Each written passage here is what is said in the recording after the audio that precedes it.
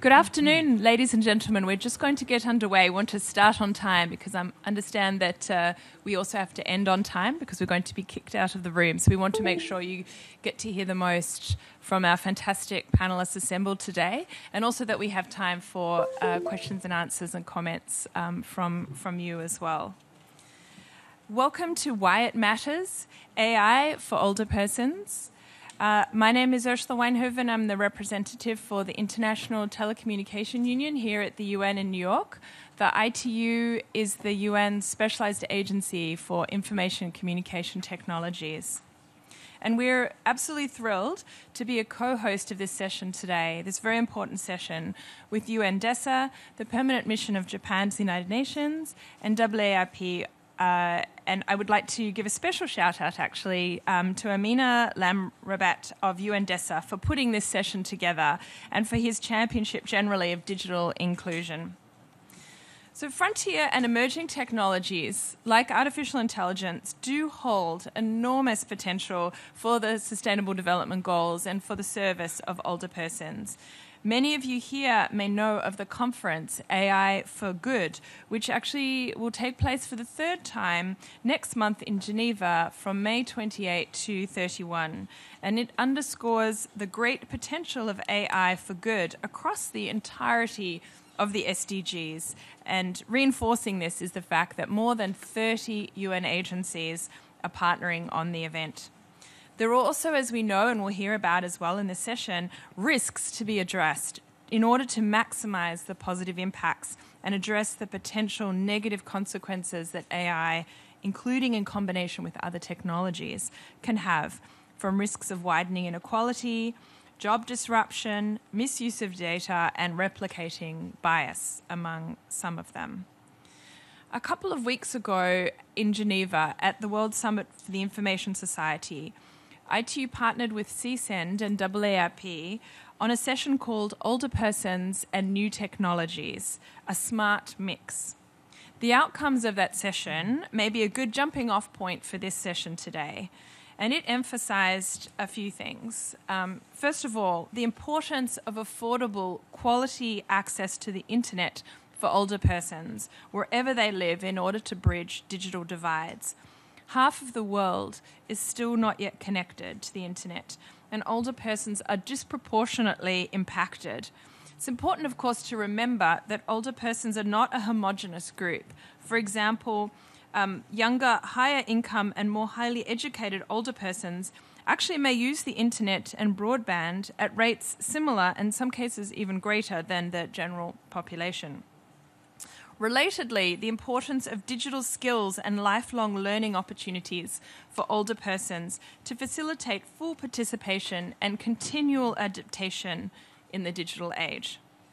The need also, and this is an important one, to dispel myths and stereotypes about older persons and new technologies that risk excluding them from opportunities for employment, investment for their tech businesses, and also recognize older persons' agency as both consumers, but also as creators of ICTs. And I'm reminded here of a quote from Melinda Gates, who has said, "Not every great idea comes wrapped in a hoodie."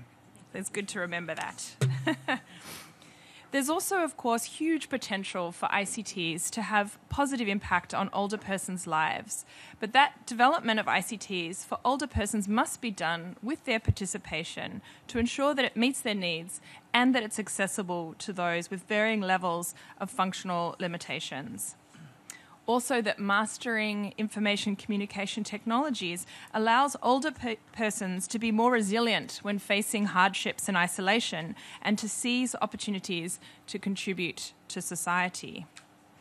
That ICT also provides opportunities for older persons to continue to learn and to share their many years of accumulated tacit knowledge and insights. That innovative ICT solutions require investment from and collaboration with a variety of organizations in order to be successful in the longer term. That ICT is also useful for caregivers providing care and enhancing safety to older persons living with a variety of conditions. And lastly, an outcome from this WSIS Forum session was that ICT can also give older persons more opportunities to co-manage their living space supporting independent living and greater autonomy. So with that, without further ado, it is my pleasure to invite His Excellency Mr. Yasuhisa Kawamura, Ambassador, Deputy Permanent Representative of Japan to the UN, to make his opening remarks. Thank you, sir. Thank you very much for your introduction. Distinguished guests and ladies and gentlemen, as a co-host of the event, it is my great pleasure to deliver my welcome remarks to all of you. I wish to extend my appreciation to DESA for organizing this event, and I would also like to thank the distinguished panelists and moderators for traveling all the way to New York City. As you may know, Japan enjoys the highest level of longevity in the world.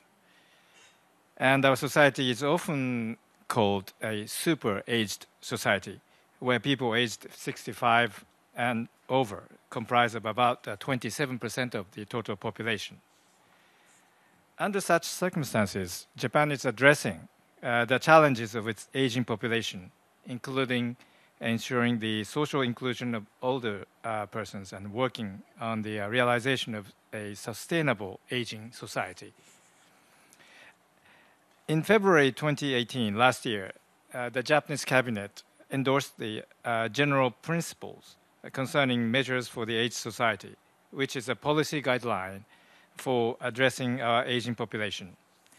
One of these new principles is the idea of not uniformly defining older persons as persons aged 65 and over. Instead, the guideline envisions an ageless society where people of all generations can participate in the society based on their desires, and describes government's roles in various areas, such as labor and technological innovation, to achieve this end.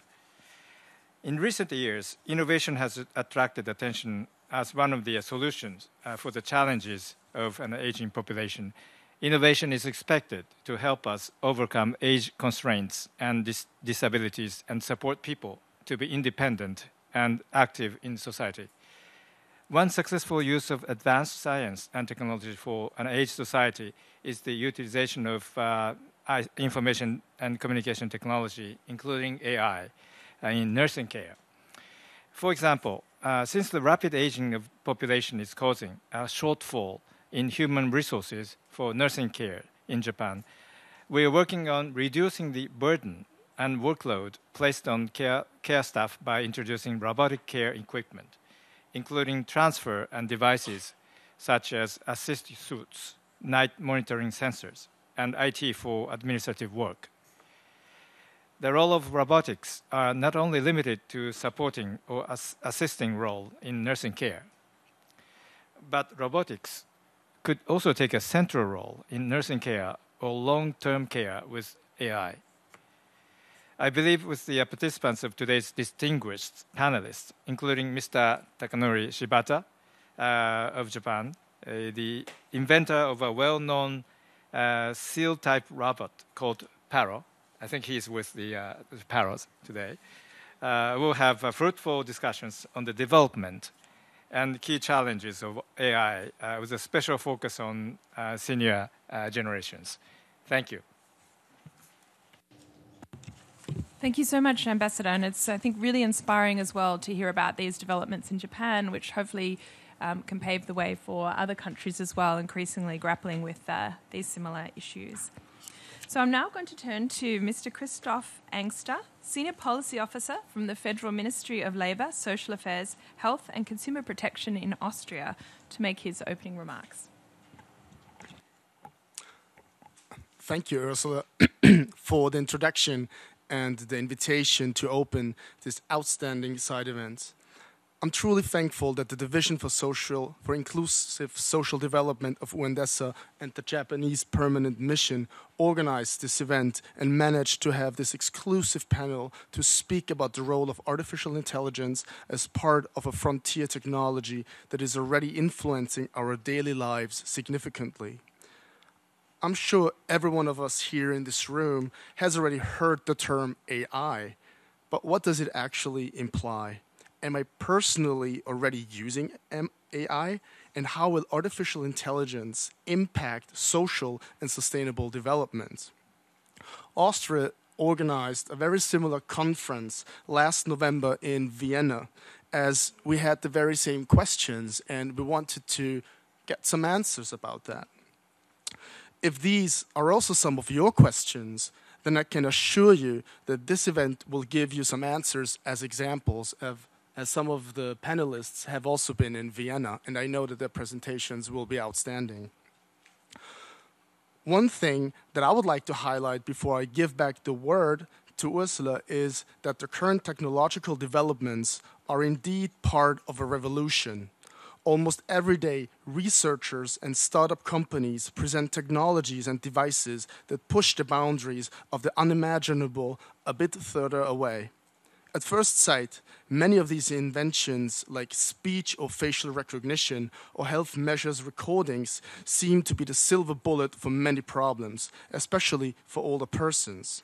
But with great power comes great responsibility, and it is important to take a second look and double-check if the existing human rights framework is fit and entirely inclusive towards these new developments and the needs of older persons, or if it is necessary to identify and to articulate how existing rights apply to older persons using and subject to these technologies, and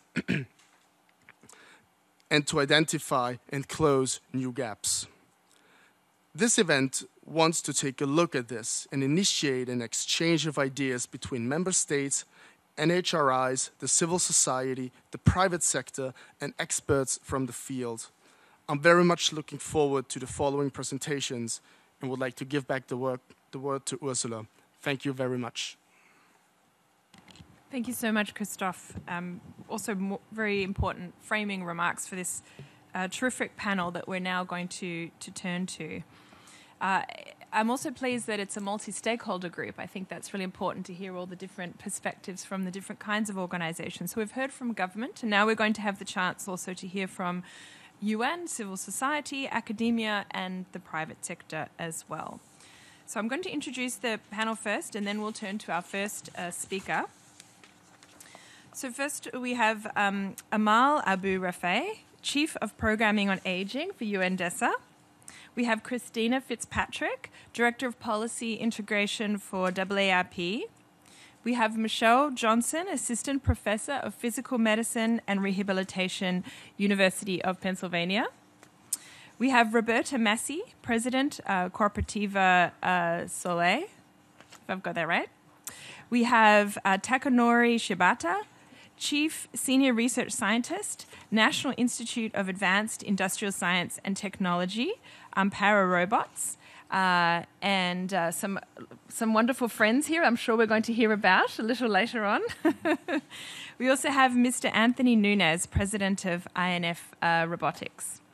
So without further ado, let's turn to Amal, Chief of Programming on Aging. Thank you. Thank you so much, Ursula. Mr. Ambassador, delegates, ladies and gentlemen, and friends, it's a real pleasure to be here today. Although I have to say at the start, I'm a little upset because there's been a change that was made to the slide that I had posted up there. You see, this is one of the many side events that have been taking throughout the past 3 days, including today, along the side of the General Assembly's open-ended working group on aging. And it's really been organized and put together and thought through and implemented by my colleague Amin Lamrabat. So I actually had the Amin Lamrabat event at the 10th session there, but he removed it.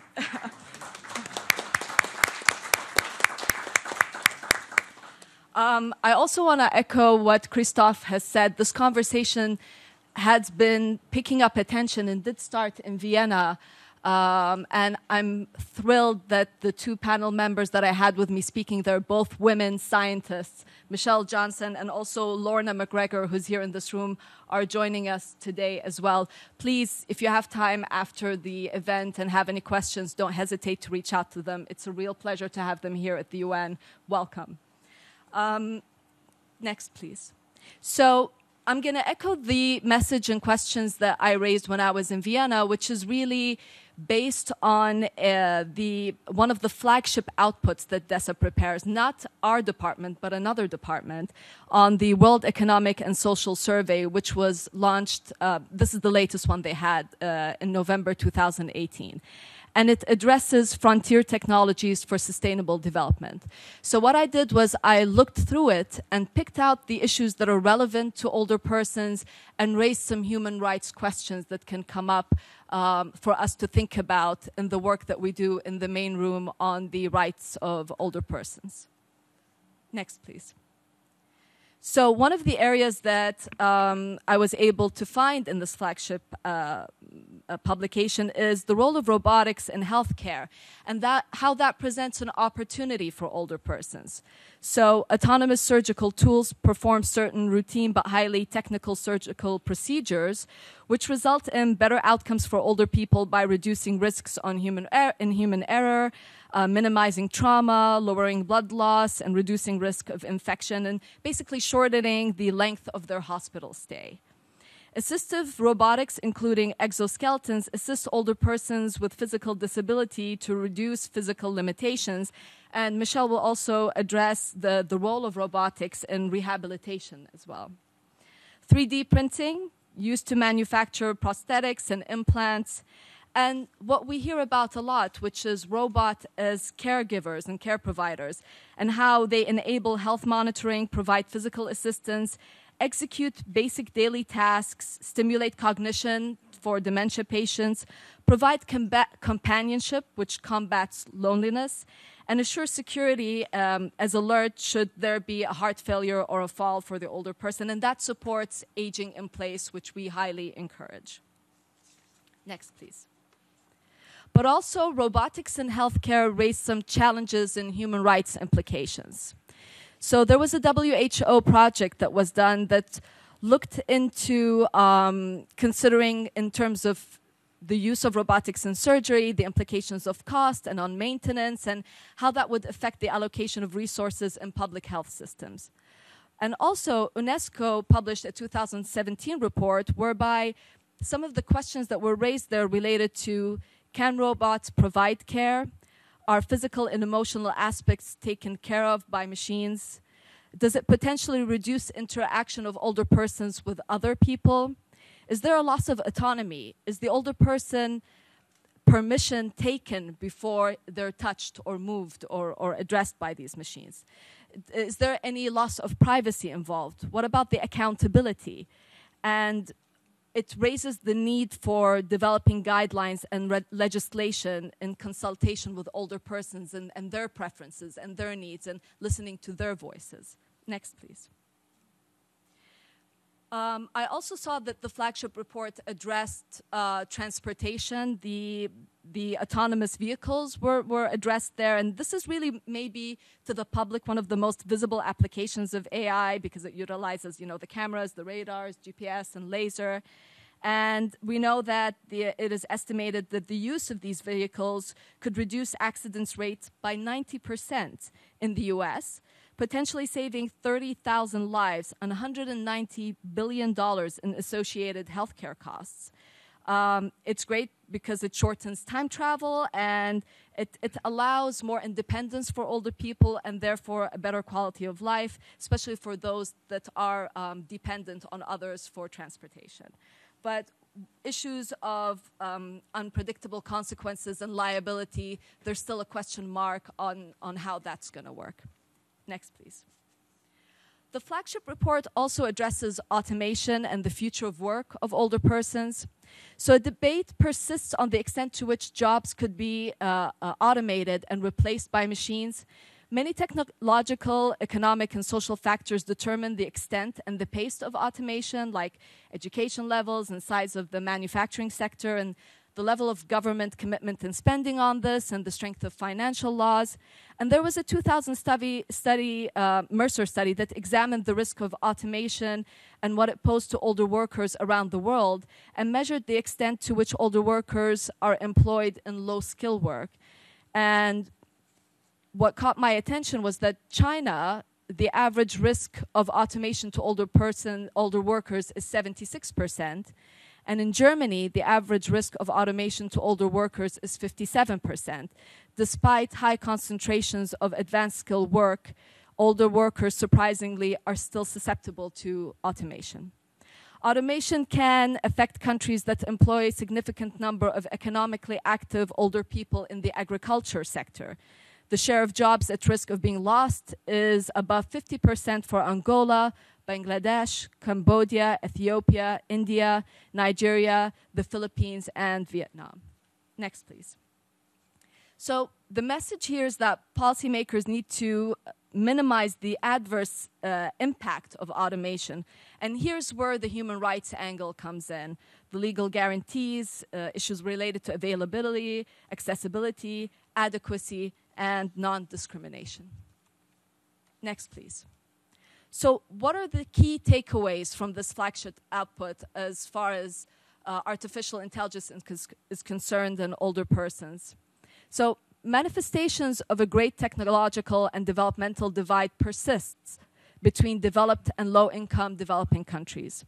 Closing development gaps is not only an imperative under Agenda 2030, but also a prerequisite for many developing countries to exploit the promises for many frontier technologies and bridge the technological divide that limits their growth and potentials. Lack of access to basic things like electricity and inadequate health and sanitation facilities, underdeveloped physical and digital infrastructures prevent the possibility of leapfrogging and taking full advantage of frontier technologies. Next, please. Frontier technologies hold immense potential to improve people's lives, to foster growth, prosperity, and environmental sustainability, and to significantly accelerate efforts to achieve the 2030 Agenda and its Sustainable Development Goals. Frontier technologies are interdependent, as advances in one is likely to impact others, and they're interconnected through their generation of and need for large data sets. And the flagship output also concludes that advances in frontier technologies also present new and unique challenges. Without appropriate policies, they can present risks of growing unemployment, drive greater inequality, and raise new ethical and human rights challenges.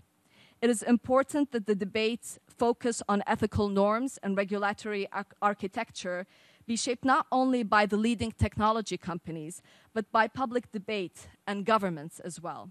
And policymakers have a significant and proactive role to play in developing the legal and ethical frameworks needed to govern the evolution and the use of digital technologies. I thank you.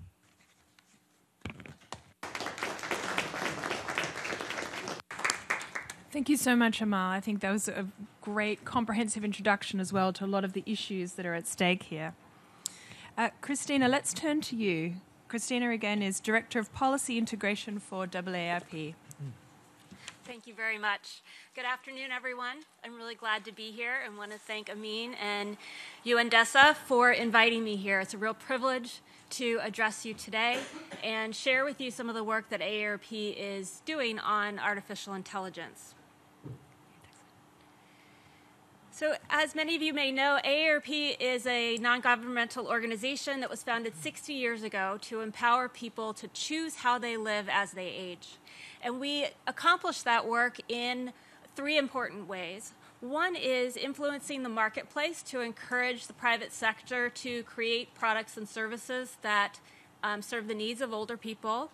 We educate people, giving them information so that they can live their best lives. And we advocate for government policies that both encourage innovation and protect consumers.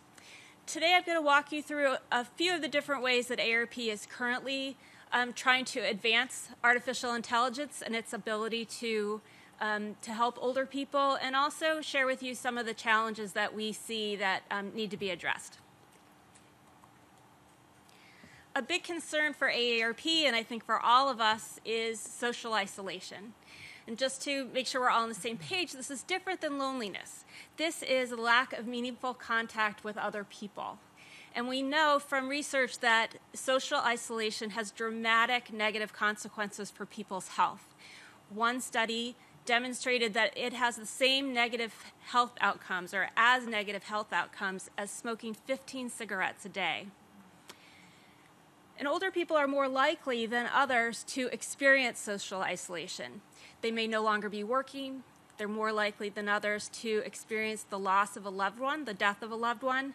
And they're more likely than others to have mobility issues that may limit their ability to get out and about. AARP has established combating social isolation as a major issue.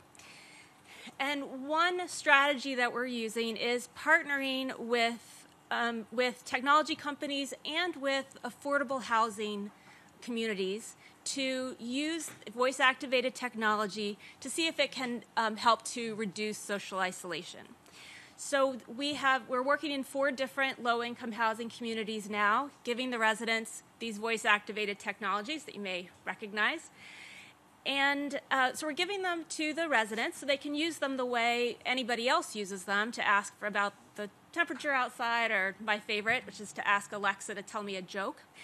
But we also work with the coordinators at these senior living facilities and have developed skills for Alexa so that they can push out information about activities going on in the community, so that the residents can ask, are there any activities today, and can find about movies or lectures or games or whatever is going on. They can establish reminders, and the hope is that if they know about these events and that they're reminded about these events, they're more likely to go out and interact with others. And we're also finding that teaching the residents to help other people with that technology, that promotes social interaction. Having this common experience of trying to use this technology is a source of bonding for these residents. And most importantly, AARP is engaging in a formal evaluation of this pilot project to see if it really does reduce social isolation. Another high priority for AARP is enabling independent living. We want people to be able to age in place in their homes or in the community for as long as they want to. It's increasingly important because people are living longer on average. 50% of 10-year-olds in the United States can expect to live until age 100. And so that has definite implications for living independently well into older age. People want to live at home, but they also worry. They worry about being able to manage their complex medical conditions. They worry about falling. And technology powered by AI can help. AARP is collaborating with the health technology company to produce this contraption, I think it's very cute, called Pillow, that helps people to manage their diseases. It uses voice-first technology, facial recognition technology, and other applications of artificial intelligence to make sure that people are getting the medication they need when they need it, that they can interact by video with caregivers and family members, and it can be set up so that there are alerts. If somebody misses doses of medication, somebody else knows and can check in on the person. Another important element of people living on their own is being able to travel when they are no longer safely able to drive themselves.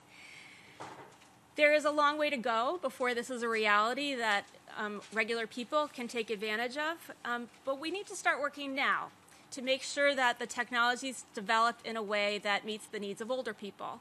As one example of that, people with mobility impairments need to be able to use these cars. And people in wheelchairs provide one example, that if the cars aren't designed right now in a way that can accommodate a wheelchair, it's very difficult to retrofit them at the back end. And so we want to work with technology companies to ensure that. I want to talk about, we've talked about and heard about today already a lot of the promising features of artificial intelligence and all that it can do. But there are some important trade-offs and challenges that we need to acknowledge and address. So for example, the same technology that allows for powerful analytics that help to promote important breakthroughs in medical research those kind of analytics can be used by insurance companies, by employers, in a way that results in discrimination against older workers and others. However inadvertent that may be, it's still there can still be a discriminatory result. It's also the case that autonomous decision making, so these decisions that are made by algorithms, they raise questions about liability and accountability. And self-driving cars provide a easy example of that, where if there is no driver and there is an accident, who is responsible? Is there many different partners working in that context? So how do we establish that? So I think it's very true that we are at an important moment here where we can take steps that will improve how artificial intelligence interacts with people and helps people age. I think we're at a place that we were a century ago when cars were introduced onto the roads. And there was a lot of accidents, a lot of dangerous interactions between cars and pedestrians, cars and horse and carriages, before finally rules of the road were developed that everybody knew about and adhered to. And we're at that place now where we need to figure out what the rules of the road are so that we both enable the innovation and the promise, but also protect against the downsides. And I want to close by reminding us all that the fundamental requirement for people to take advantage of all this artificial intelligence is having access to broadband technology. And this is a map of the U.S. The blue shows counties that have access to broadband technology. The yellow shows counties that do not. And you can see there's a disturbing amount of area in this country where people don't have access to broadband even if they can afford it. And that's all. So thank you very much again for having me, and I'd be happy to answer any questions. Thanks so much, Christina, and really exciting to see some of those applications as well and what we can look forward to, as well, of course, as some of the challenges that we need to be mindful of. So now we're going to turn to Michelle Johnson, and as a reminder, she's Assistant Professor of Physical Medicine and Rehabilitation for the University of Pennsylvania. Thanks, Michelle. Thank you. Is it on? Okay. Thank you so much. I wanted to present a perspective of thinking about how rehabilitation robots can be harnessed, how they harness artificial intelligence, and thinking about it for the 21st century elder person. So as we heard that the 21st century older person is quite diverse. Today we have about 700 million people, representing about 10% of the world population. By 2050, they're arguing that this number will be 20% of the world population. I want to drive home the point that was already made, that older persons, they're not a homogeneous group. They're active elders, frail elders, and disabled elders. And my goal is to support all types of elders. One of the things that we recognize is that they're all living within community, and that the people that we want to take care of this population are essentially, there is a shortage. We acknowledge that. We acknowledge that there is a gap. And we're basically acknowledging that technology can help bridge this gap. That's kind of why we're here in this room.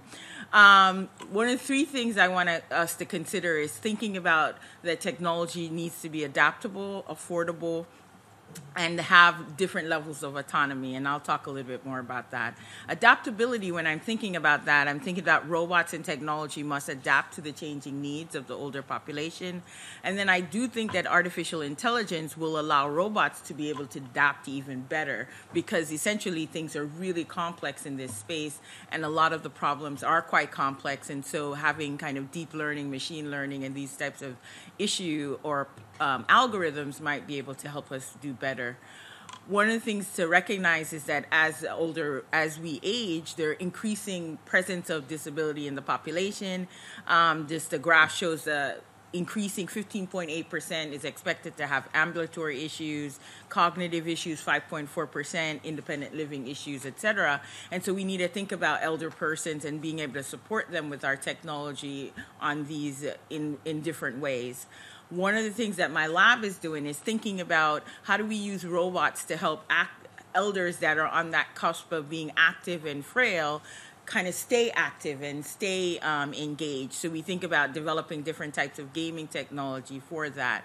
We also think about, well, what happens if an elder has a stroke? How do we support that elder with technology and with our control algorithms? So how do we develop robots can support recovery of drinking activities, et cetera?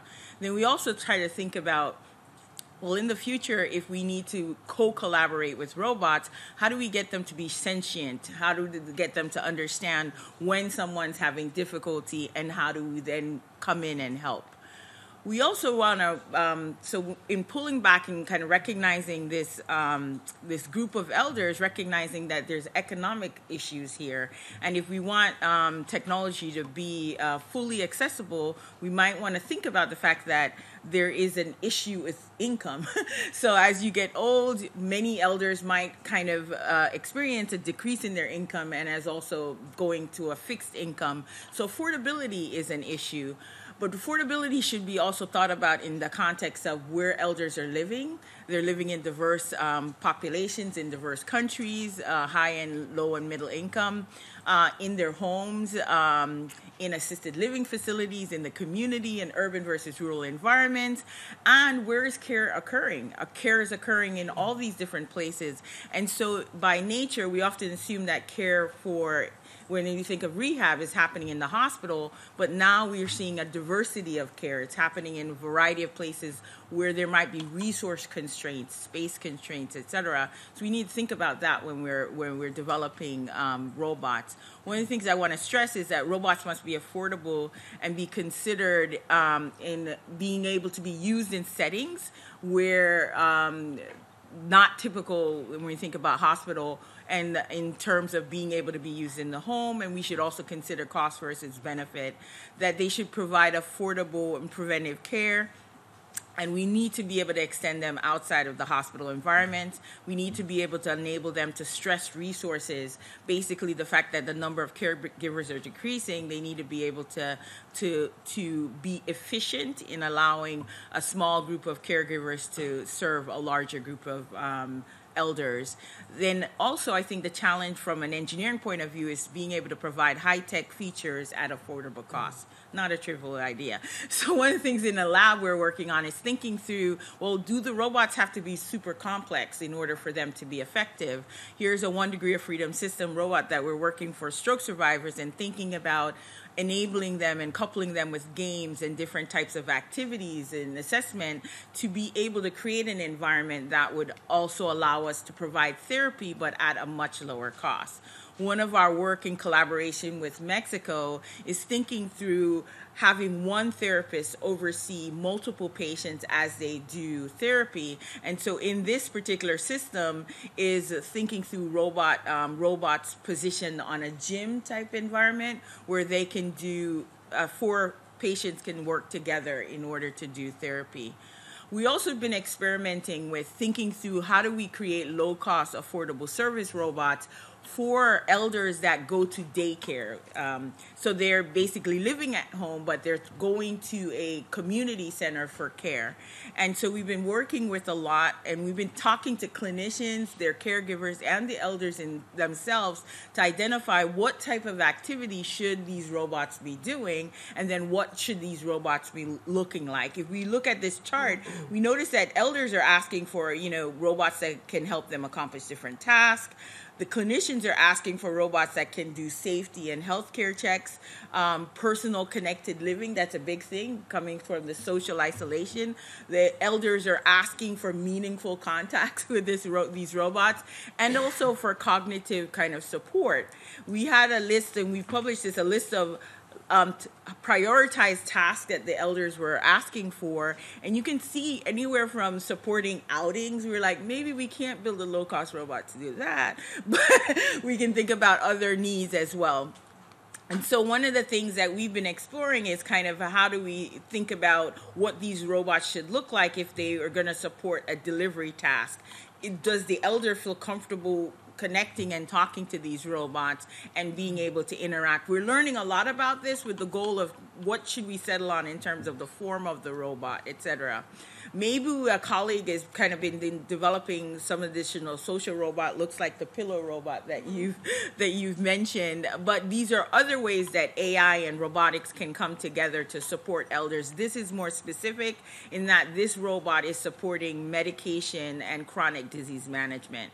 The last idea is about autonomy. Elder, as it's already been said, older persons desire independence, inclusion, and we need to make sure that the robots are helping to prevent as well as being able to help them maintain autonomy. And I believe that robots and AI technology must balance this autonomy with efficiency to protect patient data, privacy, security, and their well-being. Some of the things that I talk about in the ideal humanoid robots is elders want them to assist with their tasks. We want them to monitor elder actions. We want them to provide physical and verbal feedback. I had a recent engagement with elders where we're asking, well, what is weird? what type of things you don't want robots to be able to do? We want to be able to think about robots that can modify their level of involvement so that we can preserve the patient, and etc. For the sake of time, I won't go into these. Thinking about, well, if the robot must be fully autonomous and it's just a robot, will the elder, here is Pepper. Pepper is a popular commercial robot that could possibly do walking activities with patients. What should that look like? Here is an idea of elder doing a walking task with a patient, and how do we mediate that interaction would be the question. Possible barriers to acceptance, I think some people have already mentioned.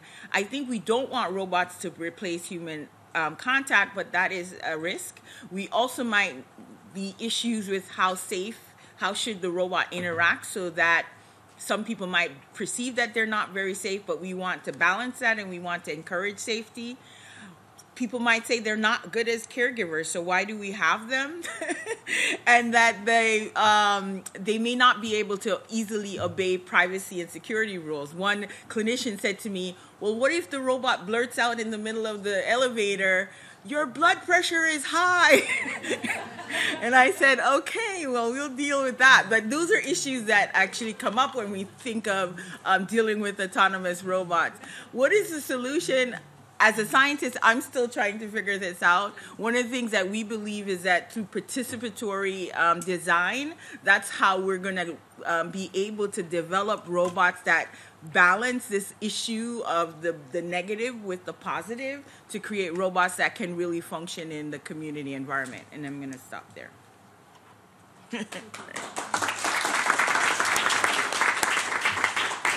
Thank you so much, Michelle. That's some really important and exciting research there. Thank you for sharing that. And now we're going to turn to Roberta Massi, President of Cooperativa Sole. And I believe she's also going to be assisted by Filippo Lupo. Have I got that correct? It's a tag team, correct? Sono Roberta Massi e rappresento Cooperativa Sole. Oggi con Filippo Lupo racconteremo un percorso che abbiamo fatto insieme ad IBM e evidenzieremo i dati che abbiamo raccolto.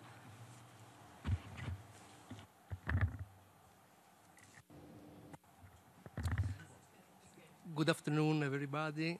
Thank you for your invitation, and above all, thank you for all the speakers of today. We'd like to tell you a story of real life. A story we can tell because we lived it. This man you see in this photograph is Mr. Oriano, a 85 years boy that represents a real example of what nowadays happens. I don't know if unfortunately or fortunately. So, Mr. Oriano is a self-sufficient man, but is obliged to live in a nursing home. So this is the condition of a lot of people in our society nowadays. He lives in a nursing home that is named Oasis Serena, peaceful oasis in English, and he lives with his wife into this nursing home. He is, as you can see, self-sufficient, so he helps the other guests. For example, he reads the papers, the newspaper in the morning to the other guests and helps them in their activities. Oriano is so the paradigmatic example of the new society into which senior citizens are really the next and the new generation. So, rebus sic stantibus, all of us are called to think of a new, different model of welfare. The actual model of welfare is old now.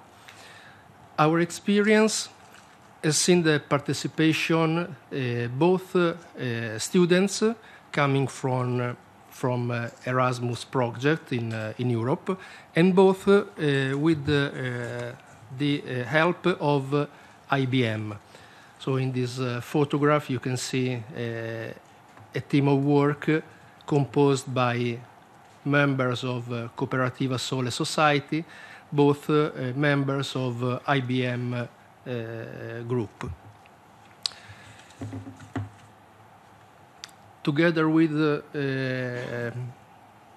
IBM, we have decided the goals and selected the facilities to be controlled and to be monitored. Here you can see Mrs. Tullia, a guest of Oasis Arena, with a jewel on his neck.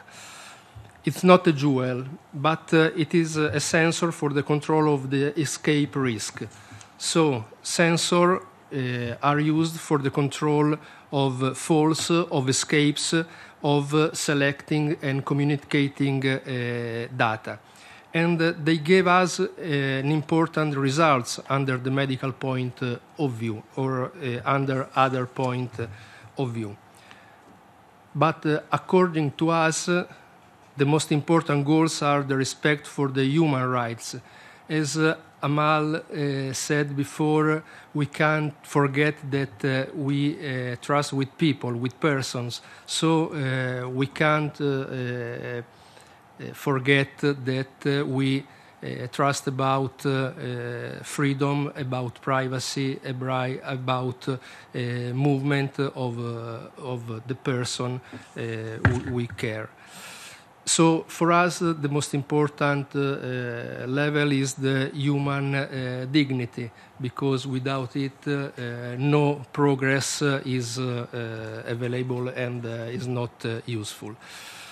We think that technology is an important instrument for progress, but we believe that there will be no progress without the respect for human person. We have, in the last years, more budget in our economies, but it means that we managed to have new workers with us. We gave more opportunities for young people for working with us. In only 1 year, we have got 5 people more working with us.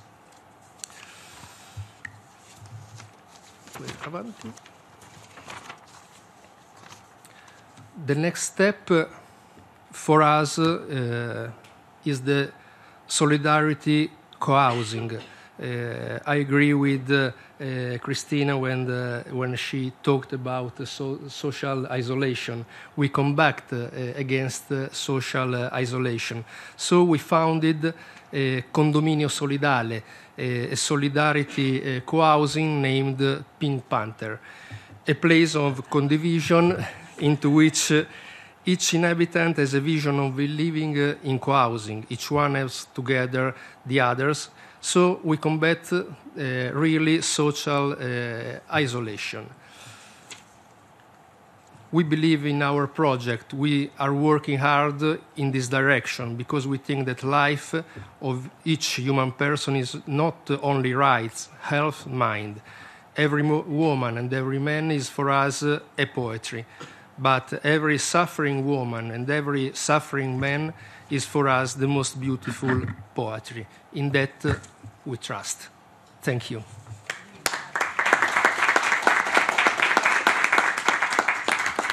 It's a beautiful way to end that. Thank you so much, Filippo and Roberta, for that.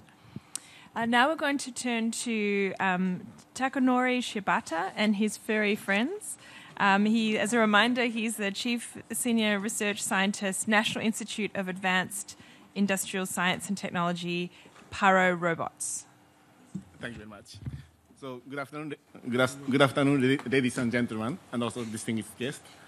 And I'm Takanori Shibata, and today I'll talk about PARO. And this is a neurological therapeutic medical robot for non-pharmacological therapy. And I work for Japanese Government Research Institute, AIST, and also I'm a professor at the Tokyo Institute of Technology. And also I'm a visiting fellow at the Age Lab MIT. So Dr. Joe Coughlin is a director, and he contributed to AARP a lot. So first, I'll talk about AI and robotics for aging and healthcare. Then I'll explain about PARO and robot therapy. And I'll briefly introduce the clinical evidence. And now some countries started to integrate PARO into their social system. So I'll explain them. So this is a map of the kind of world. And this is from US Census Bureau. And the map above is 2015. So as for the ratio of the elderly people who are more than 65 years old, the higher ratio means darker blue. And Japan, some European countries, so they have the highest blue colors. But by 2050, most countries have very dark blue colors. That means aging is not only for some small number of the countries, but it's almost entire the world. And this is the population of Japan. So we now have about 125 million people as population, but we are like super aging society. In 2018, more than 28% of Japanese population is more than 65 years old, and we have less and less population.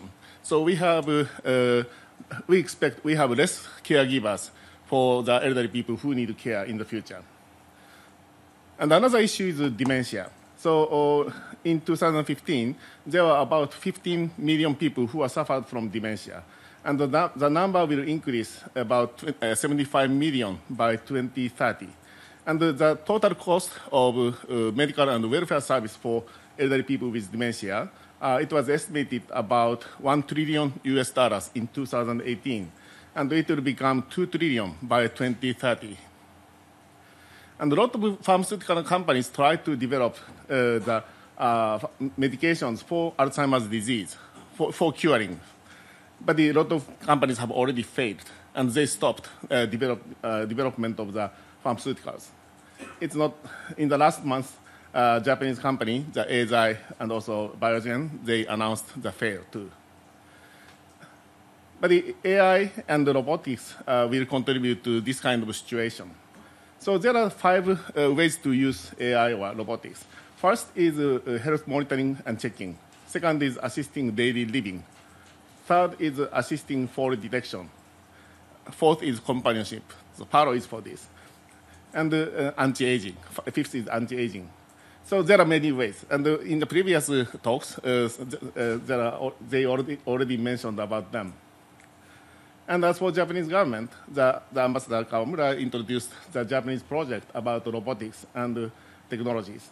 So Japanese government have emphasis in developing assisted robots for assisting caregivers and also elderly people to improve their ability of daily living. And some sensors for monitoring people. But here, I'd like to explain about PARO, the seal robot. So they are a kind of baby seal type robot. So I was inspired by animal therapy. So you may know about animal therapy, but there were a lot of research on them. And there are three kinds of benefits from animal to human beings. First is psychological merit. Second is physiological merit. Third is social merit. So animals are very good for human beings. However, there are some problems of owning or using animals. Some people have allergy. Some people are afraid of bite and scratch. And there is a potential infection from animal to human beings. Fourth, house regulation, or some places like hospitals, nursing homes, it's very difficult to keep or manage animals there. For such places or for such people, animal type robot would be very good. So I decided to develop the baby seal robot. And current PARO is 9th generation. So I don't explain details, but PARO has many kinds of sensors and artificial intelligence in order to have autonomous behaviors. Especially PARO has learning functions. One is name, the other is behaviors. For example, at this point, I call him PARO, but if you give new name and call it again and again, PARO gradually learns the name and start to respond to the name. Please. Yeah, in Spain, we have a different name as Nuca. So, because PARO may cause another issue in Spanish. Yeah, could you move? Yeah. You can please move. So now PARO has been used in more than 30 countries. So far, there are more than 5,000 units, and Japan is the most. There are some cultural differences. In Japan, a lot of people bought PARO as a pet in their life, especially senior people bought PARO for pet. So 50% of the users are like individuals, and 40% are institutions. They use PARO for like therapeutic purpose. But in Denmark, that was the first adopter in Europe. So they had a national project to evaluate PARO in dementia care, and they found PARO as very effective. And now more than 80% of local government have already adopted PARO in their dementia care. And other European countries also started to use PARO. And almost 100% of the users are institutions. So they use PARO as a professional therapeutic device. And in the US, the FDA certified PARO as a medical device in 2009. And since then, PARO has been introduced here or in the US. And the other countries also started to use PARO. As I said, in Japan, a lot of people bought PARO as companion. So it's good for preventing, for keeping their healthy life. And PARO is a class 2 medical device here. And there are a lot of clinical trials to show the benefit or therapeutic effects of PARO. And there are a lot of evidence. And the interaction with PARO can improve quality of life of the people, anxiety, pain, depression, sleep, stress, loneliness, pleasure, and engagement. Already, yeah. And also, PARO can improve communication and sociability. And PARO can reduce aggression, agitation, and wandering for the people who have dementia or PTSD or brain injury. And that will reduce the risk of falling and reduce the burden of care for caregivers, especially family members. And we can expect to reduce a lot of psychotropic medications that have side effects and they're very bad for people. And there are a lot of randomized control trials to show the benefit. And in the US, the University of Texas and Baylor, Scott and White, they had randomized control trials. And the results showed that interaction with PARO improved anxiety, depression, pain, and stress significantly. And also 30% of the medication for anxiety and some other behavioral issues are decreased. And the PARO's effect continued 2 hours longer than the medications.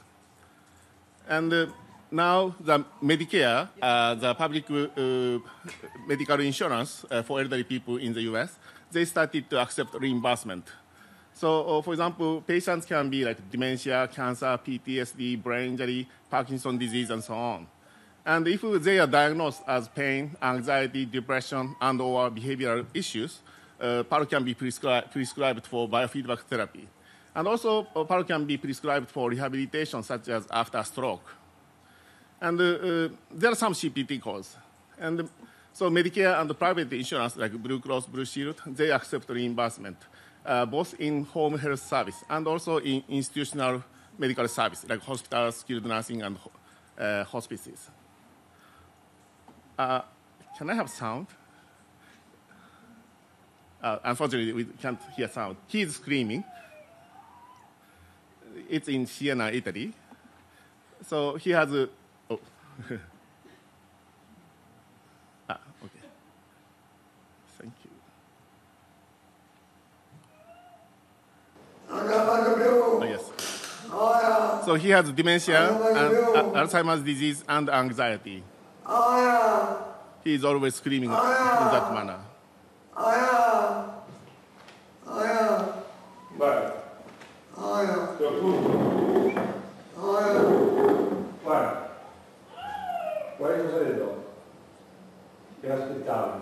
So first, when therapist gave the PARO to the patient stopped screaming and started to talk to PARO.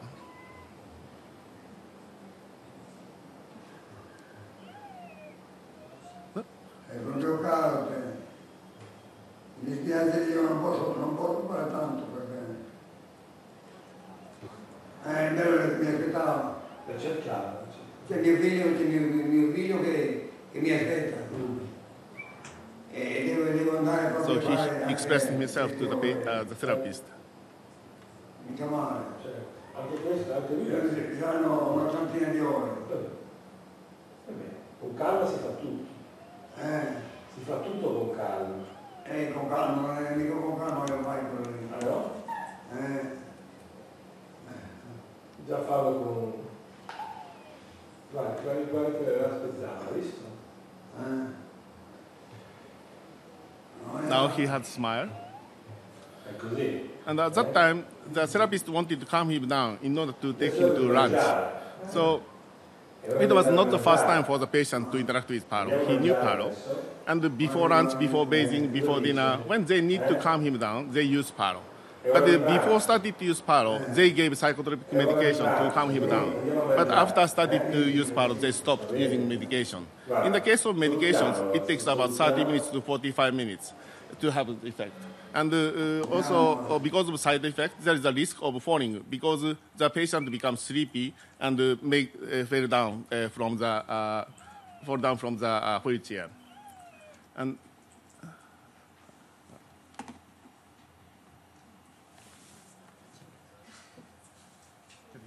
can you touch?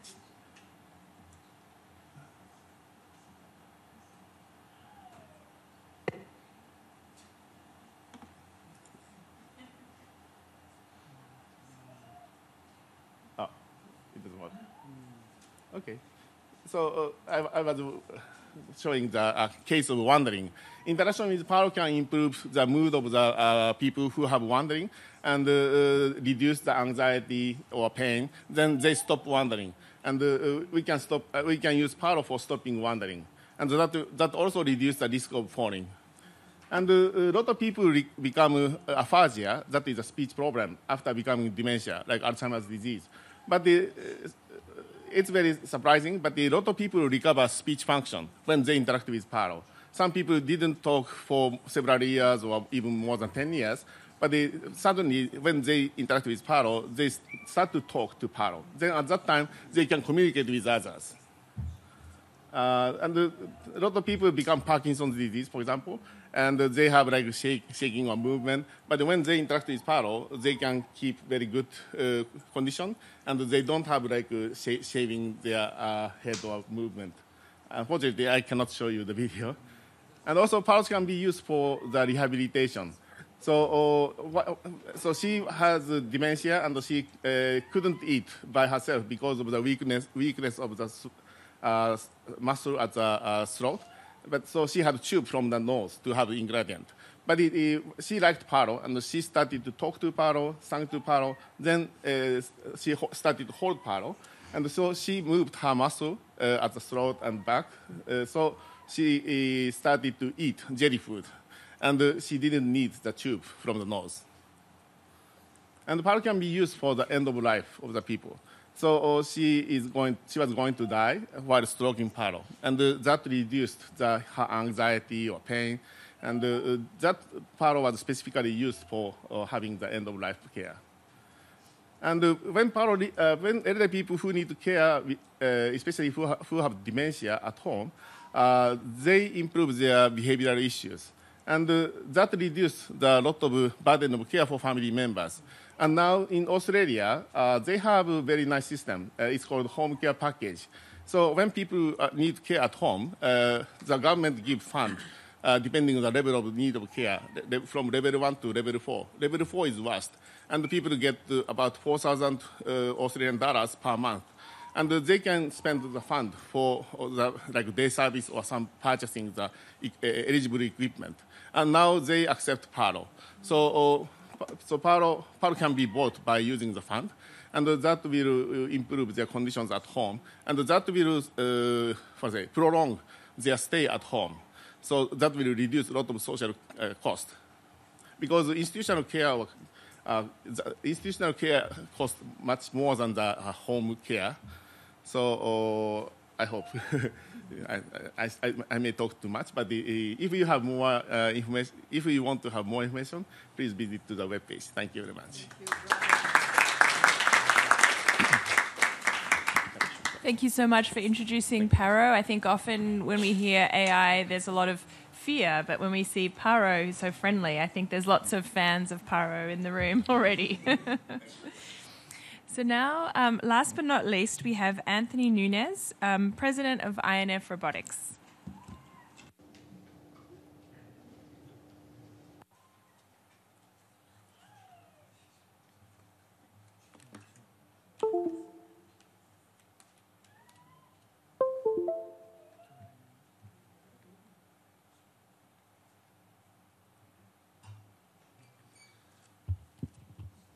Thank you. My name's Anthony. I'm the Chief Executive Officer at INF Robotics. We have developed Rudy and deployed Rudy to the older adult community. Rudy is a result of over 10 years of work with older adults and advanced technology like this. Rudy is affordable, very easy to use, and allows older adults to remain independent and connected while addressing some of their primary concerns, one of them, of course, being their privacy. So the problem for older adults aging is not just a singular stream problem. You have the rising population of older adults, you have the diminishing population of caregivers, but you also have raising costs of care for those older adults. And so this is a very complex system when it comes to looking at the aging in place solution. Today, if an older adult desires to stay in their home, they require companion care here in the U.S. Companion care requires that you get a minimum of 4 hours at $100 minimum per day. That leaves over 20 hours every day, each week, of time when the older adult is not monitored. We do not know what's going on in the home of the older adult. We are unable right now to drive outcomes effectively because we do not know what's going on in the home of the older adult when no one is around. This is a huge problem in the U.S., but it's also one that we've looked at globally with our solution, being able to adapt it to the needs of not only other cultures, but other segments within the older population. And our solution, Rudy, is an AI solution that comprises of two components, the software component as well as the hardware component that I'm going to show you in a moment. But the idea here is that we can provide companion care while providing the benefits of data analytics to help drive outcomes in the right direction for every older adult, and also optimize the care for each older adult. Every older adult ages differently. Every older adult's needs are different, and they evolve as they get older. With our solution, Rudy, we're able to keep those solutions in mind as we stay in the home of the older adult, and most importantly, provide that at a fraction of the cost of having a human in the home.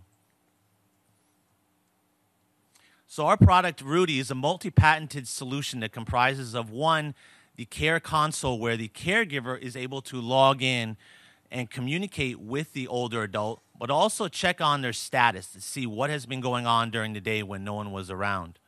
The platform on the right is the autonomous platform Rudy that operates with the older adult by communicating with them, and they communicate back with the platform.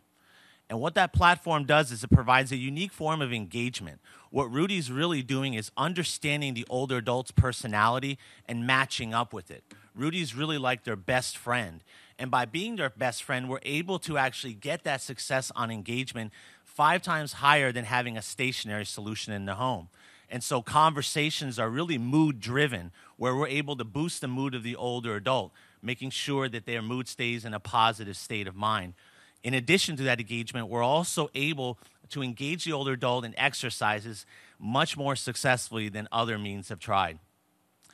Now, we're also addressing the memory component of the older adult. I think this is a key issue because if you look at the cognitive impairment scale, what we're doing with Rudy is really addressing those needs and then measuring the outcomes through interactions of games, conversations, and movement, making sure not only they do not fall, but that we can measure the outcomes of the games that we play with them that challenge their memory. And of course, connectivity, that's huge. Not only are we addressing loneliness, but we're also addressing social isolation through Rudy, and older adults are becoming much more engaged with the Rudy platform, not just the caregivers, but the family members and even their grandchildren in a very unique way, because there's really a gamification component here that grandchildren are really loving. Now, the benefits of having Rudy in the home that we've seen over our deployments have been the fact that we are able to drive clinical decisions and financial decisions. We know exactly when is the best point within the older adult's care to elevate the level of care or to alter it. We're also able to optimize treatments and really streamline the process by which a home care agency cares for older adults. Now, one caregiver at a home care agency can manage up to 8 clients remotely, more effective.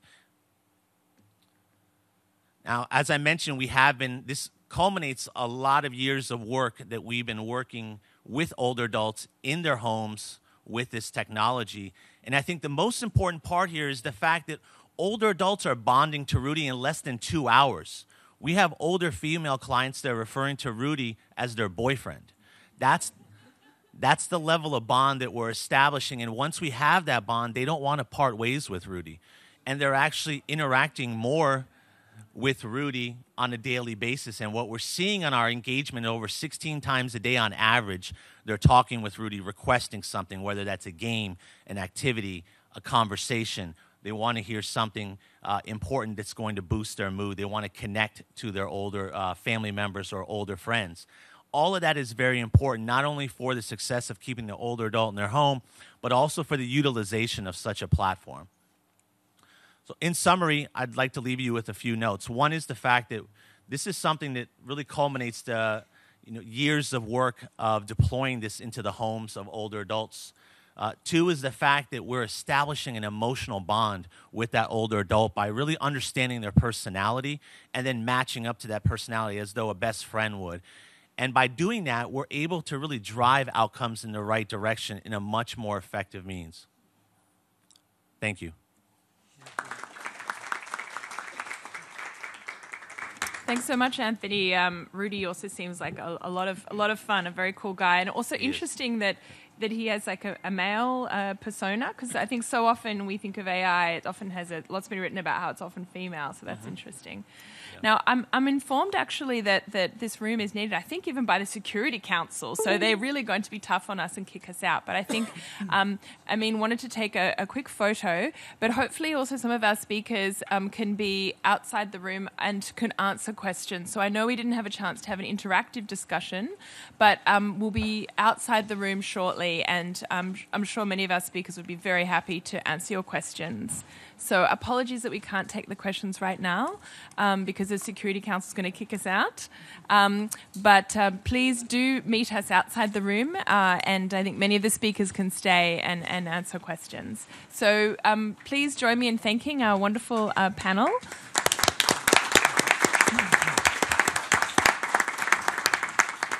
And thank you very much for your attention, and do meet us outside. Thank you.